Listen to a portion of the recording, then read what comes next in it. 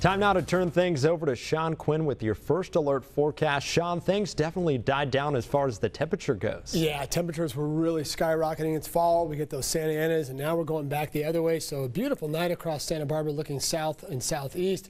And believe it or not, we do have still, it's kind of a mix of weather issues. Fire, obviously we have to keep an eye on it. This is more or less the girth of it, not necessarily, these little icons don't necessarily represent the activity, but this just shows you the areas of concern. And the winds right now in good shape. We're coming off the ocean out of the south, and humidity values, this is almost about triple of what it was just yesterday, actually almost quadrupled what it was 24 hours ago. So that means we are getting a lot more activity. And also to our north, look at this. We have some rain showing up in Northern California and even mountain snow. Kind of a double-edged sword here. As this rolls through us in the next 24 hours, could bring a little bit more wind and possibly not enough rain to really douse the fire south of Point Conception. So we're going to have to watch this.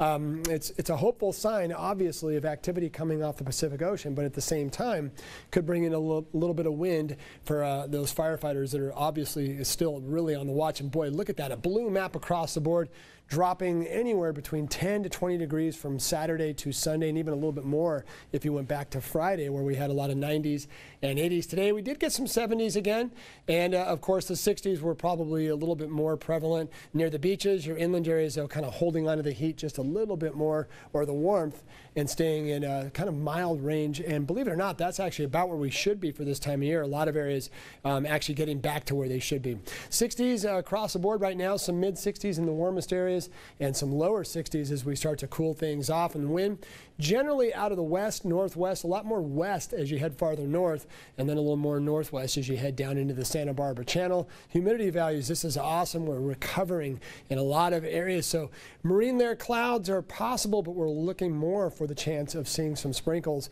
and that's because of this right here. A storm to our north is bringing in so much needed rainfall, and even better mountain snowfall for Washington, Oregon, and then down into Northern California. So that is just absolutely awesome. For us, though, as you head farther south, possible light rain to drizzle. So maybe some measurable, probably not. That's what we're looking at, but at least we're getting something, and the Pacific Ocean is showing a lot of signs of activity. So we'll look at the futurecast, and we're trying to work it a little bit south right here. And you'll notice as it does get close to Point Conception, then it drops off really quickly, but some shows up to the south of us, and that's because that mountain range will sort of dry it out, sort of suck up the moisture on the north side.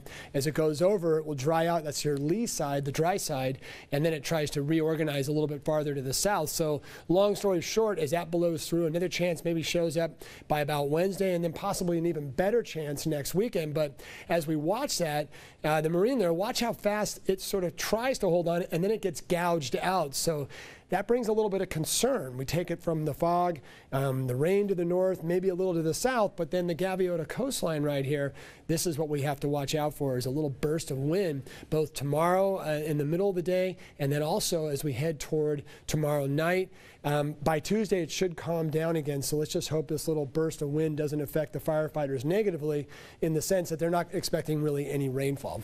And there, your high temperatures on the cool side for your Monday, and as we go to Tuesday, it looks like it kind of dips in the morning, and then we get a little bit of a bounce back, but not much, so likely to be a little bit cool the next couple of days. So there's your forecast, and of course, watching the Gaviota coast for any burst of wind will be really important for us tomorrow, and we will definitely do that here in the Weather Center. All areas cool and breezy, and those rain chances evaporating quickly by the late morning and into the early afternoon. So all areas a slight chance, better chance as you go farther north. Surf will pick up out of the northwest over the next couple of days, and it looks like we're in for a run of swell over the next couple of weeks. And there's your forecast right through the period. A better chance for rain shows up, Blake, as we head toward next weekend, and that means all areas can at least expect a decent chance of a threat for rain, which is such good news by next weekend. Thanks, Sean.